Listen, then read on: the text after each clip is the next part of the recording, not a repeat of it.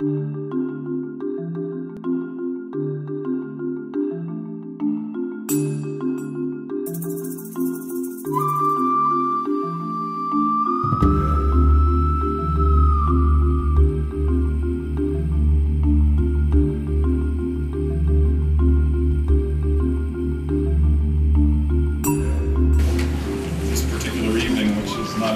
it was today.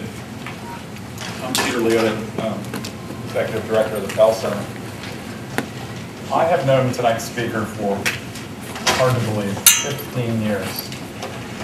And I would say there's probably not a single political, international security, or grand strategy issue I haven't had a fundamental disagreement with him. That doesn't mean we're not the dearest of friends and colleagues, because the fact is we are. Actually working with Mackubin Owens in the National Security Decision-Making Department of the War College, it reminds me of what it was a privilege to be a part of that department. It was a diverse group of scholars, professors. He's obviously a scholar. He's a scholar of the Civil War, obviously of Abraham Lincoln. When I was speaking with Mac before the presentation, I said, well, surely you'll be speaking about President Obama, because there's obvious parallels. And he said, of course I will be. But I'll also be speaking about President Bush as well. One of the reasons why that was important for me to hear that is my own myopia. I think of Obama, Lincoln, but the truth is these challenges in times of war are what every commander faces. And what Abraham Lincoln can still offer us as lessons, inspiring lessons today. So I won't go on much longer. But I do need to mention, just again, we're both lovers of the Greek language, and I just read Mac's recent piece in the Wall Street Journal op-ed about the don't ask, don't tell policy, so I know having this spirited debate later on this evening about eros versus philia and this policy. That's not really the basic point. There is something extremely important you should know about. He's not just a scholar, he's an American hero. As an infantry platoon commander in Vietnam, he was wounded twice and received the Silver Star, which is the third highest award one can receive in combat under fire for gallantry. So it's an honor and a privilege to welcome my dear friend and colleague, Mac Owens.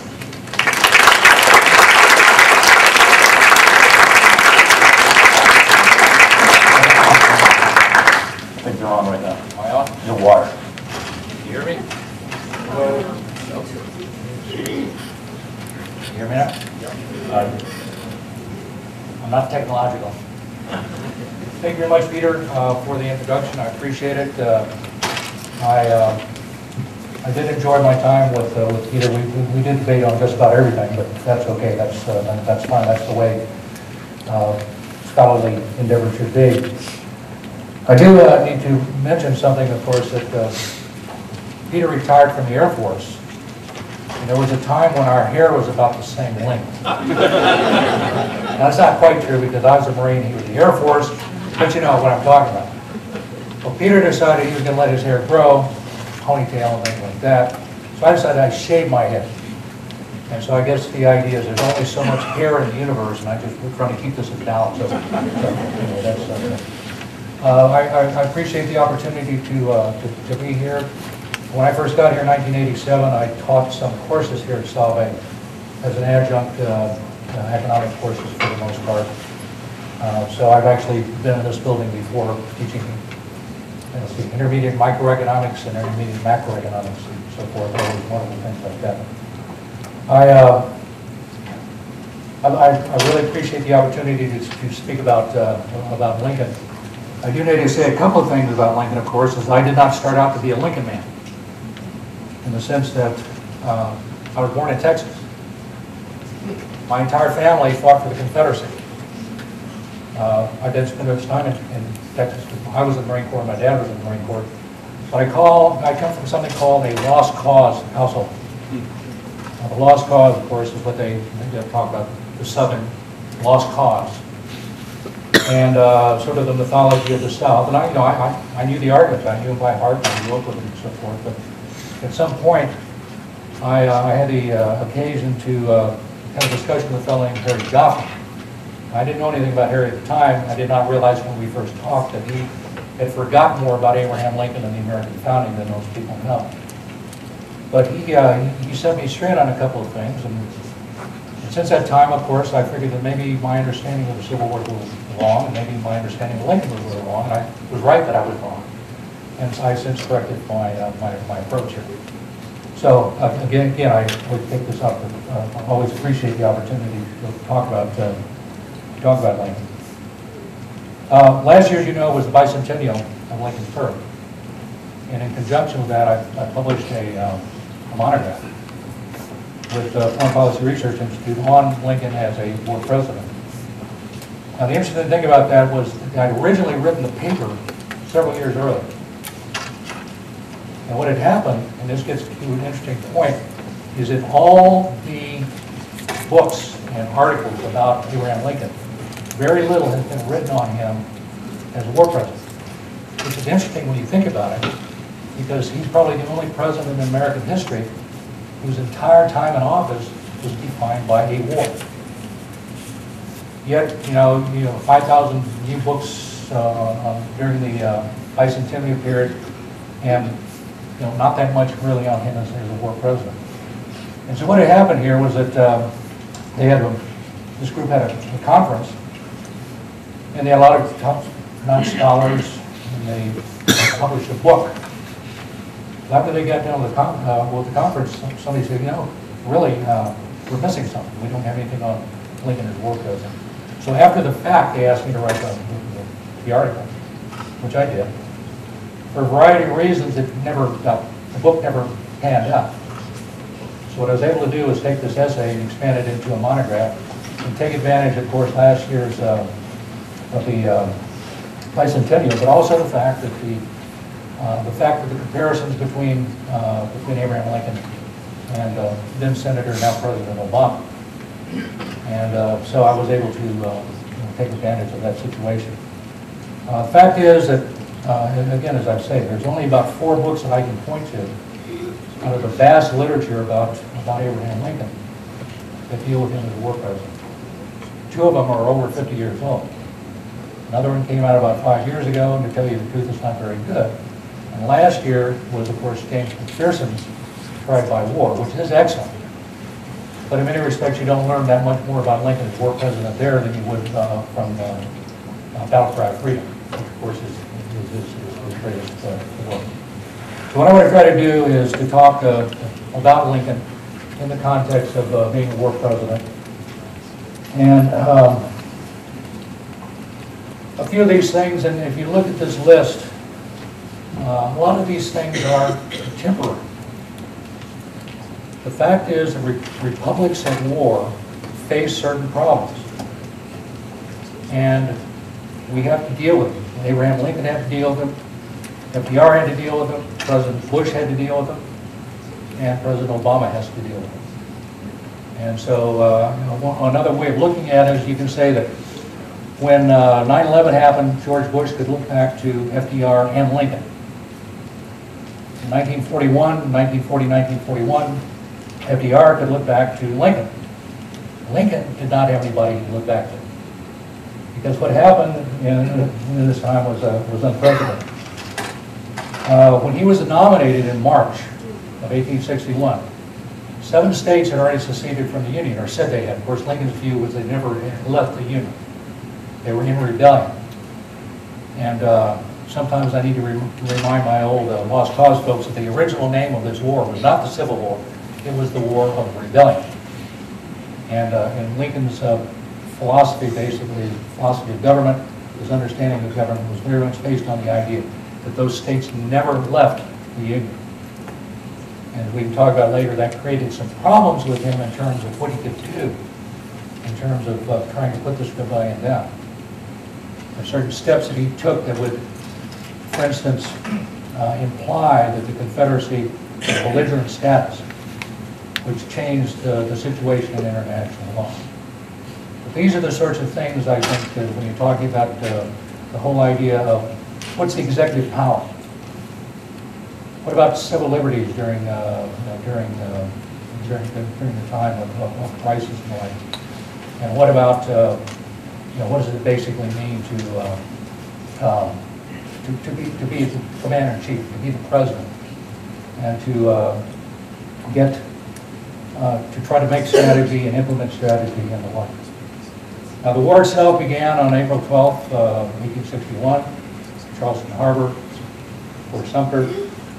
And after this period of time, basically Lincoln called for 75,000 troops. When he did that, 4 more states seceded.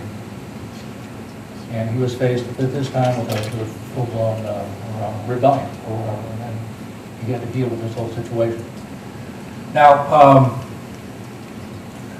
a couple of things that we can start off by saying is that let's look at the individuals themselves. You look at Abraham Lincoln on the one hand and Jefferson Davis on the other, and just on paper you say, who's going to be the more effective war leader?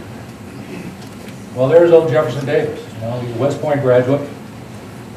He's a hero of the Mexican War, Battle of Buena Vista. He's been Secretary of War under Franklin Pierce, and he has been the chairman of the Senate Military Affairs Committee. Abraham Lincoln, well, he was a captain in the militia in the Black Hawk War. He never saw any combat. And then later he served one term as a congressman from Illinois, where he created a lot of problems, I think, for himself and probably for the Whig Party, as opposing the Mexican War. And constantly asking James Polk to describe the actual point where the Mexicans attacked the Americans. So, if you look at the two individuals and say, okay, which one of these is going to be the more effective commander, you'd have to say that it would be Davis. Now, this is a quote. This is Lincoln making fun of himself in Congress in 1848. Now, the election of 1848 pitted the Whig candidate, Zachary Taylor, who was, of course, one of the successful generals of the Mexican War, against a fellow named Lewis Cass of Michigan. And Lewis Cass had served a really long time ago in the militia in the War of 1812. And so what the Democrats were trying to do at this point was to turn Lewis Cass into a military hero. And so here's Lincoln making fun of himself to, in fact, make fun basically of Lewis Cass in this whole situation. In fact, my favorite line of this, a good many bloody struggles with the mosquitoes. And although I never fainted from loss of blood, I can say that I was frequently very hungry. So, this is a sort of situation. You look at Abraham Lincoln and you recognize that he had certain characteristics and traits of character, I think, that you will see later on, I think, that made him a better commander during the war. Now, one of the problems that a republic faces is this sort of clash between vigilance on the one hand and responsibility on the other. You see that today in the whole debate about the Patriot Act and some of these other things about, are we protecting our civil liberties or are we concerned about security? And the fact is we have to balance the two. And you see here from two of the founders, the case basically of Jefferson there, who is talking about vigilance. That people have to watch out, they have to make sure that the government is not overstepping its bounds. And then you see basically the response from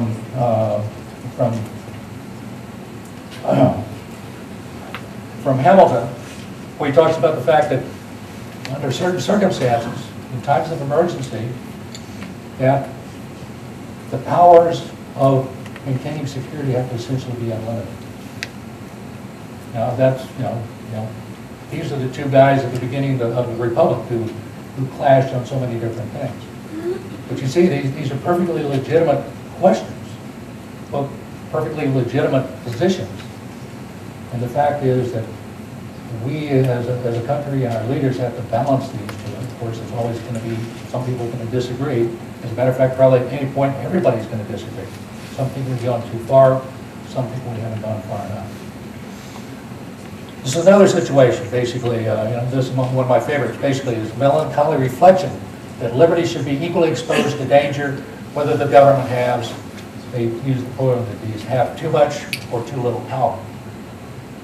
And then Lincoln talking right after the firing on Fort Sumter. Is there in all republics this inherent and fatal weakness? Must the government, of necessity, be too strong for the liberties of its own people or too weak to maintain its own existence? There's your dilemma. There's your basic problem that republics face. As I say, Lincoln faced it in 1861, and we face it again today. And we can expect to as long as emergencies continue. Now, one of what I would like to point out here is that you've probably seen him on television, retired Major General Bob Scales. And he said on one occasion that the main thing in war is to make sure that the main thing remains the main thing. And he was talking about the importance of the objective, make sure that the objective is always in sight. And for Lincoln, that was fairly simple. Everything else was subordinated to it. Now, this is a famous quote from a letter that he sent to Horace Greeley, the publisher of the editor and publisher of the New York Tribune. And it again laid out the point here that his overarching concern was to restore the Union, and that he would take whatever steps were necessary to do that. Now, remember this time, there was a lot of disagreement about the whole issue of how far should the country go in terms of attacking the institution of slavery. And Lincoln's concern at the beginning was that we're going to do this fairly slowly, try to entice the South back in. Plus, he was faced with another issue, which is that 4 slave states remained within the Union. And so this created all sorts of problems for him in terms of what he was able to do. And there's another thing which nobody knows, is the fact that in 1861, the federal government had no authority over the institution of slavery where it existed. Slave states decided whether it were slave states or not. The federal government had no power to affect that. Lincoln and the precedent that he pointed to suggested that the federal government could prohibit the expansion of slavery. And this was really, in many cases, it wasn't about abolishing slavery where it existed. It was about the expansion of slavery that led to the South leaving the Union. But this is this is an important point here. And of course, we'll talk about this a little later when I talk about emancipation, because this is often misunderstood. His argument here was that, look, we need to protect Republican government. Because, again, we look at the time, there were no other republics in the world at this time. There were countries moving toward in a liberal direction, but the United States was the only republic. And part of the argument, of course, was that if Republican government could not survive in North America, it couldn't survive anywhere. And that's why Lincoln at one point called the United States the last best hope of Earth. And he felt it was important to him to maintain the Union. Now, a way of looking at it is that if the Union had not been restored, if the Confederacy had in fact achieved its independence, then you would have had no control, no ability to eventually abolish slavery. And I think that was a lot of Lincoln's reasoning during this period of time. Now, one of the arguments I always make with regard to Lincoln as a president in general, but as a war president in particular, is that his actions were characterized by prudence. And prudence is a virtue. Aristotle calls it the virtue most necessary for the statesman. And that's the ability to reason properly about the means. The end is in sight. The end is fixed. And how do you achieve the end? What means do you use? What reasoning do you bring to bear? And in general, the principle, which sounds backwards, is to say you need to adapt the universal principle to particular circumstances. Now, when I'm an audience like this, I can explain it by reference to tacking and sailing. And when I go to Ohio and tell people about tacking, you know what the hell I'm talking about, okay? But you know, the fact is, if you're going to sail from Newport to Rhode Island, to Jamestown, that's why you want to do that, I don't know, but if you're going to, you can't get there from here. You have to tack. You have to adjust to the wind, to the currents and so forth. And in many respects, that's what prudence is that's the analogy I like to use for prudence. You know where you want to go, you know what you need to do, but now you have to decide the appropriate means under the circumstances. And I think if you look at Lincoln during his presidency, you see this constantly at work. I'll talk in a few minutes about many of the things that he had to balance. I mean, he had to balance ethnic groups, he had to balance the political parties, and he had to do this in so many different ways. And the result was that the radical Republicans especially thought he was going too slowly, and the war Democrats thought he was going too fast. And so he had to choose very carefully in order to achieve his goal. Because if he had gone too far in one direction, it's very, very likely that he would have failed. Now, an example of the exercise of prudence is the whole idea of personnel. Everybody who's read Team of Rivals, I think it's an excellent book. I highly recommend it if you haven't. But one of the things that Lincoln did, in addition to placing pretty much all his rivals for the Republican nomination in his cabinet, was to also bring in other people, Democrats, especially Edwin Stanton, who was the second Secretary of War, in order to maintain this, what we'll call a working coalition that was necessary for him to prevail in the war. And this working coalition depended particularly on the moderate Republicans and the so-called war Democrats. That is, the Democrats who were lukewarm about the abolition of slavery, but at the same time wanted to restore the Union. Now, there are two other groups that were at play here. One was the radical Republicans, and while they remained in the government for the most part, they made Lincoln's life miserable. Passing legislation, but especially with something called the Joint Committee for the Oversight of the War. And the book on this was called Look Over Lincoln's Shoulder, because that's literally what they did. They constantly held hearings designed to embarrass him, to embarrass certain generals and the like. It was very difficult to conduct under those circumstances. The other group of Peace Democrats, also known sometimes as the Copperheads. Now, by 1863 and 1864, in some respects, they had crossed from dissent to active opposition. Every summer, I go out to a place called Ashland, Ohio. I teach for a couple of weeks out there in a master's program. I always remind my folks out there that a couple of, only about 20 miles away from Ashland, is a place called Mansfield. And in 1863, there was an active armed resistance to conscription to the draft. And of course, that wasn't the first thing that had happened. So as you can see, Lincoln had to maintain the working coalition between the war Democrats and the moderate Republicans. And he had to do what he could with both of the other things. The other manifestation of his prudential understanding here was sort of the choice of generals. Now, we hear so many bad things about political generals. There were some pretty bad ones, but there were some good ones too. And Lincoln had to worry about these sorts of folks. He had to worry that there are certain Democrats, there are certain generals that the Democrats liked, like George McClellan. The Republicans hated. There were certain generals that the Republicans liked, like John Pope. The Democrats hated him. The fact was he had to balance his choices in making folks and promoting folks. There was also the issue of ethnic groups. The Germans in particular were staunch Republicans. So that accounts for people like Franz Sigel, one great general, or others. So I mean, this is a very difficult sort of situation, maintaining the coalition in the context basically of groups that were all dissatisfied with how you were doing things. And it's not an easy decision to make.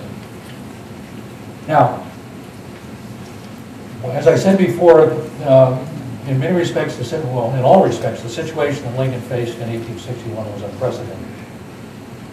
And so Lincoln basically went to the Constitution and said, okay, here is my war power.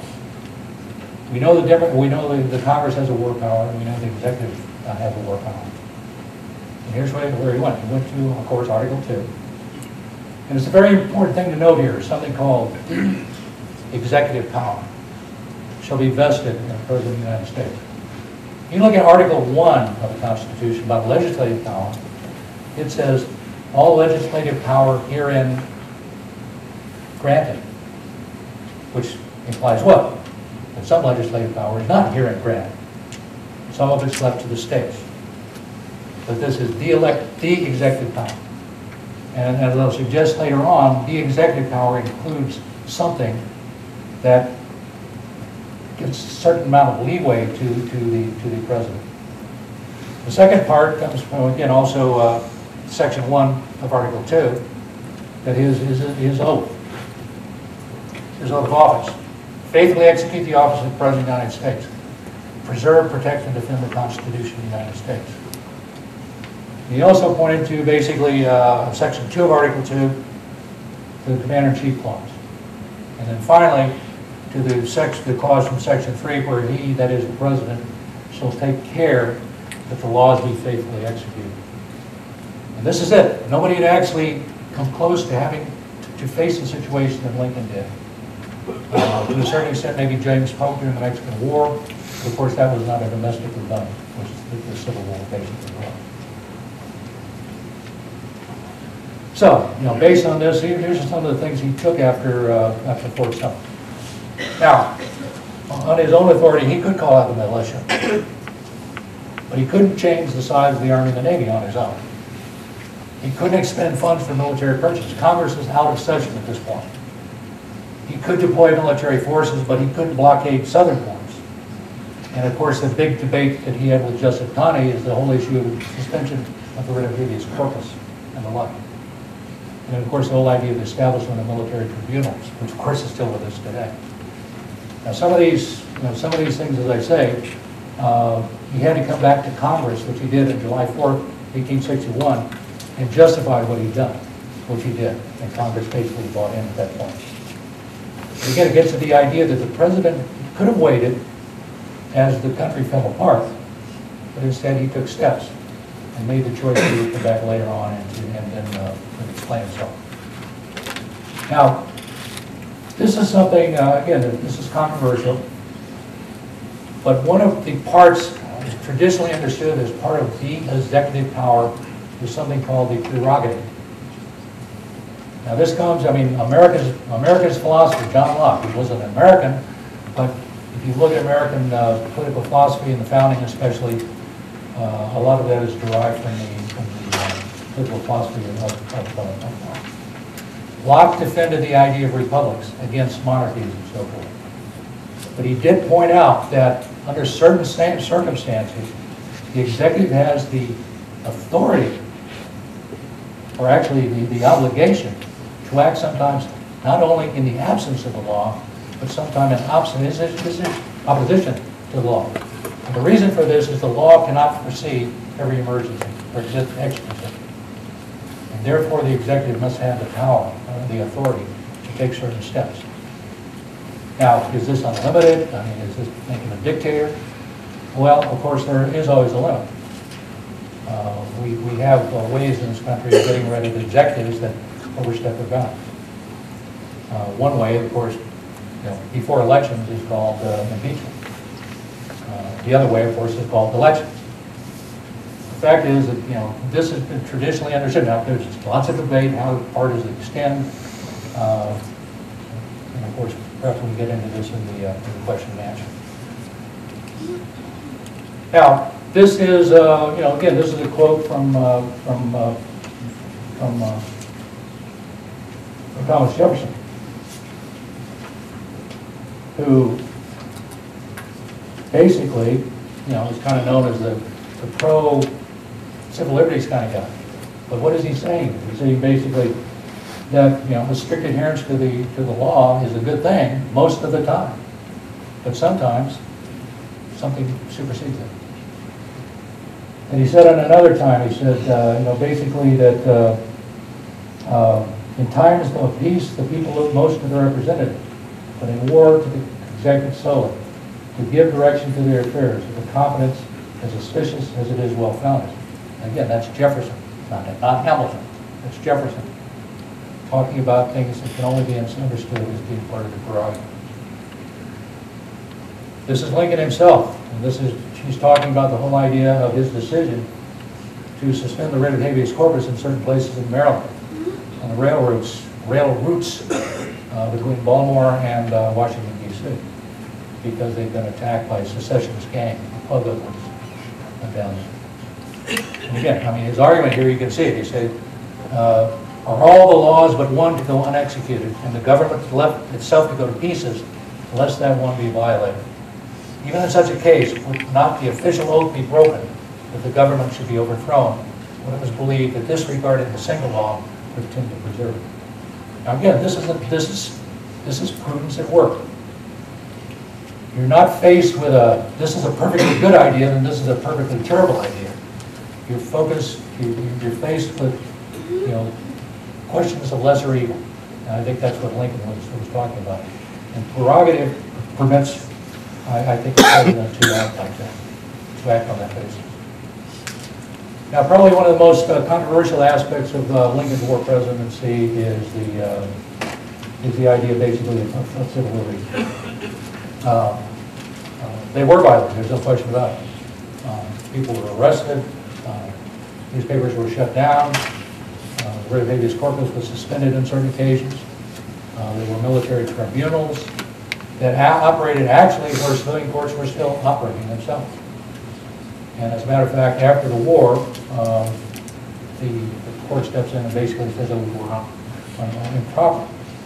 But at the time, in those days, the court mostly stayed out of security affairs until after the emergency was over. But there was an interesting situation, an interesting exchange between Lincoln and a group of war Democrats who wrote him a letter, and they took issue with some of the steps that he'd taken. And I call this to your attention. Everybody should read this. As a matter of fact, I one time, back about 5 years ago, when a similar situation was coming up, I suggested that George Bush ought to write a Corning letter and lay out exactly the same points that Lincoln has done here. And Lincoln is making the argument that the Constitution, during times of emergency, is different than the Constitution during peacetime. And again, it gets back to this vigilance and responsibility. And again, it's based on prudence. You have to understand it, and you can't abuse it. But his response here, I think, is very telling. And I like the argument down at the bottom of it, that to suggest that certain emergency powers have to be taken during peacetime is not to suggest that they can continue forever, any more than it is to suggest that somebody's taking medicine when they're sick would continue to take that medicine when they're well. Now, this particular case involved a fellow named Blandingham, a congressman from Ohio, a Copperhead, who, in my regard, is a traitor, but of course, that's just me. The fact was he had gone to he was inciting basically resistance to the draft. Now, Lincoln's treatment of this whole situation is very, very nice. He's a lawyer, remember, he's a very good lawyer. And he lays out, he says, you Democrats say that you're in support of winning the war and destroying the Union. Armies, that would require armies. Armies require men. And so the situation here is that we have this fellow who's going around convincing people that sons ought to deserve or not less than the wife. And then he uses this, I don't have the quote exactly here, but he says, must I shoot the simple-minded soldier boy and not touch a hair on the head of a wily agitator? And I think that's an interesting argument in this case. Now, the particular situation involved a fellow named Ambrose Burnside. The name ring a bell? Okay, I always have to say that Rhode Islanders have to thank God for Nathaniel Greene, because otherwise, the best known military guy from Rhode Island would be Ambrose Burnside. Anyway, I'm sorry, he wasn't exactly the best example of leadership during the war. But that's my little aside about that.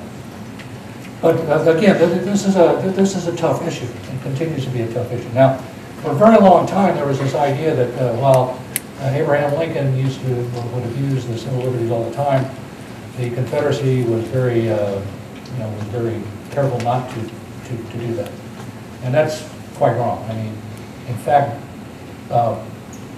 both sides were republics, at least in their own minds, focused on trying to survive. And they both took steps that we today would consider to be rather extreme. In the case of the Confederacy, a lot of it was extra-legal. I don't know if you read the book or seen the movie Cold Mountain, but basically you had these home patrols that were responsible for rousting out deserters and the like. There was also a lot of, maybe to say, extra-legal executions and so forth, which you did not have in the North. That's not to excuse either side, it is to say it's a typical problem. And again, it's also probably safe to say that these sorts of things went far beyond anything that we would do in these days.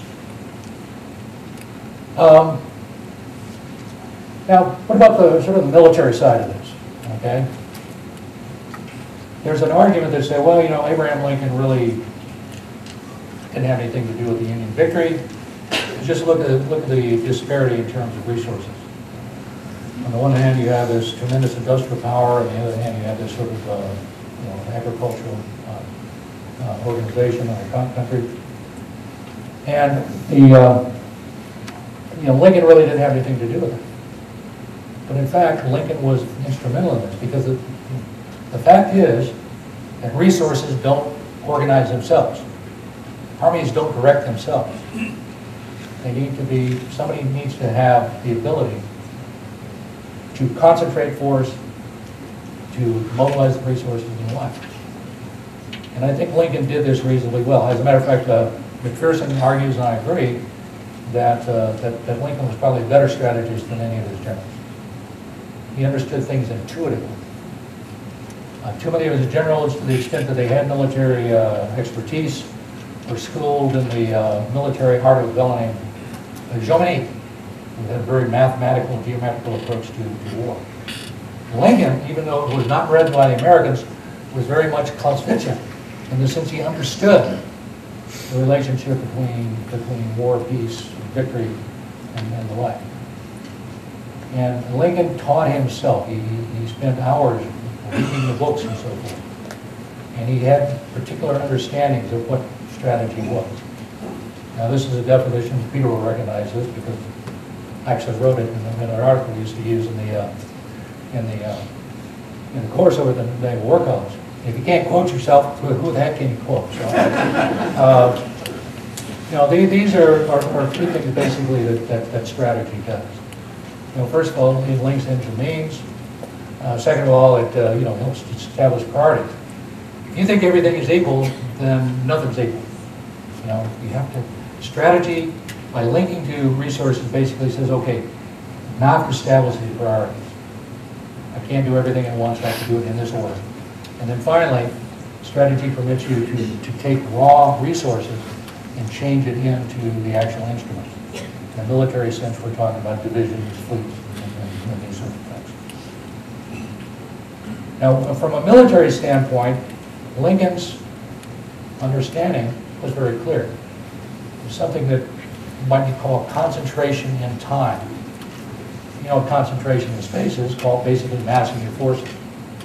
Concentration in time is the idea that you move forces, separate forces, over different axes in order to ensure that your enemy cannot react.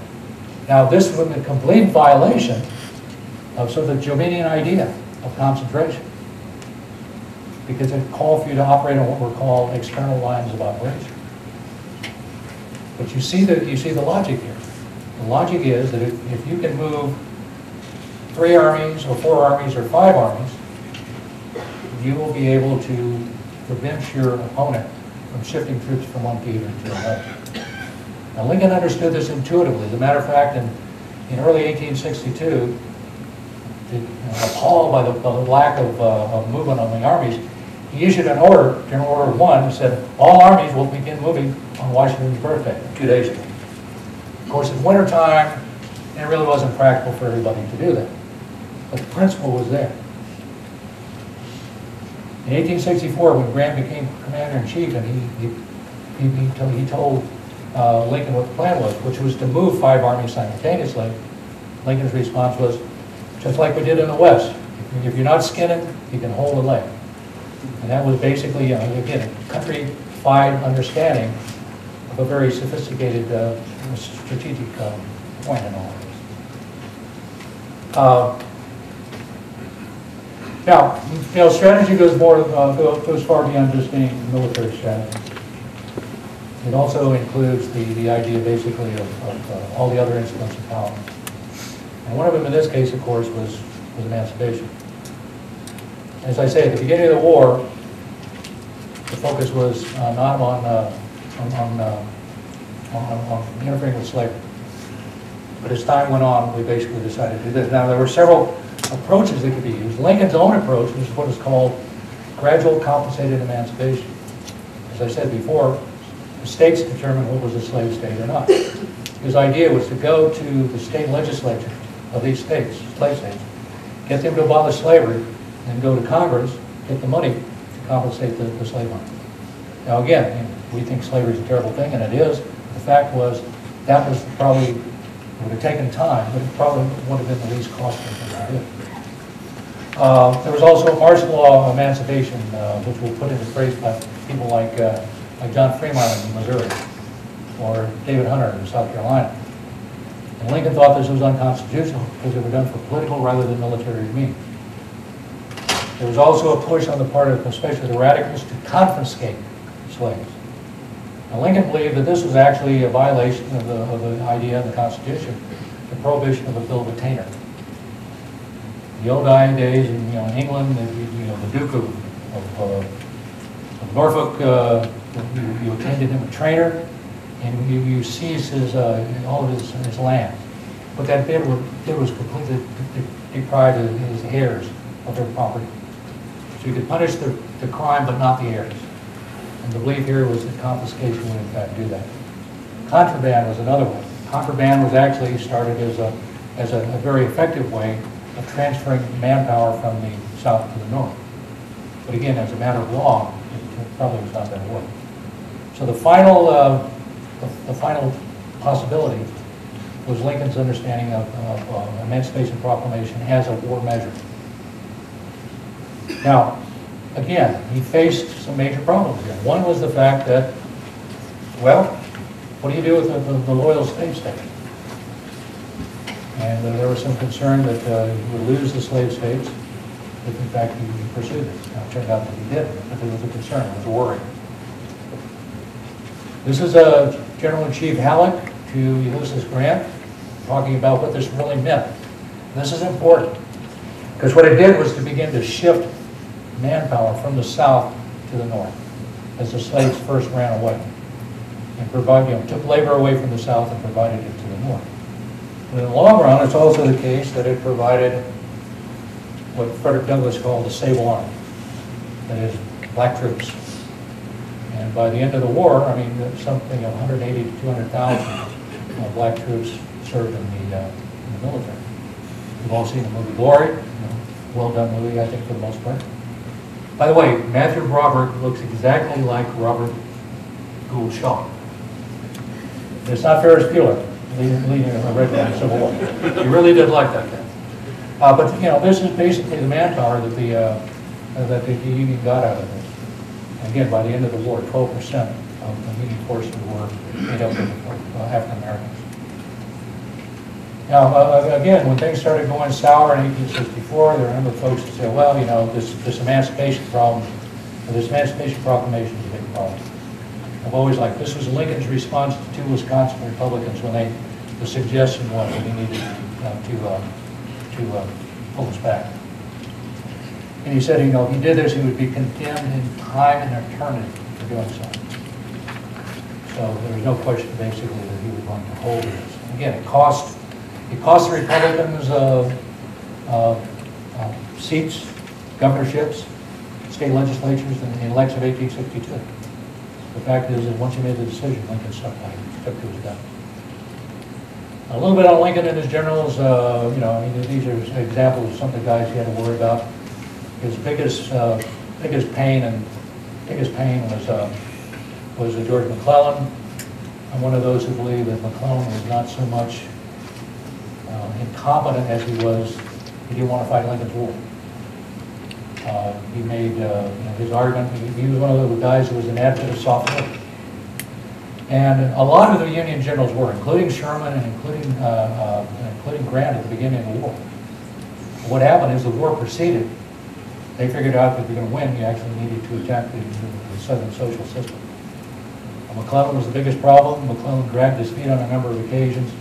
McClellan basically provided Lincoln in July of 1862 his plan for fighting the South, which was, just let him alone.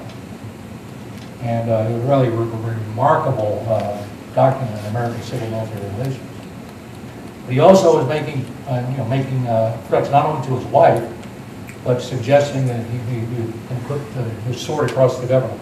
That is, turn the army towards Washington and basically seize the government. When we talk about civil-military crises, I think in many cases, in 1862, Lincoln himself thought that McClellan might launch a coup. Some of these other guys, Halleck was a great, brilliant man, but he was terrible as a general-in-chief. He acted more like a clerk than anything else.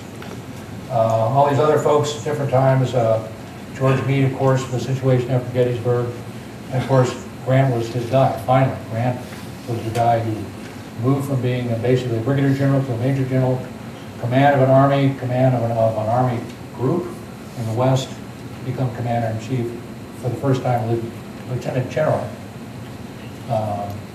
and to then basically become general-in-chief. This is a kind of a remarkable letter, and I'm tying up here. Joseph Hooker, when Lincoln chose Hooker to be commander of the Army of the Potomac, he sent him this letter. Now, if you read it, you read down, he's talking about the fact that he had tried to undercut Burnside when he made the commanding general of the Army of the Potomac. Look at the bottom there. I have heard, in such a way to believe it, of you recently saying that both the Army and the government needed a dictator. Of course, it was not for this, but in spite of it, that I have given you command. Only those generals who gain successes can set up dictators. What I now ask of you is military success, and I will risk a dictatorship. Now that's remarkable. Hooker himself said that's the kind of a letter that a father would have sent to a son.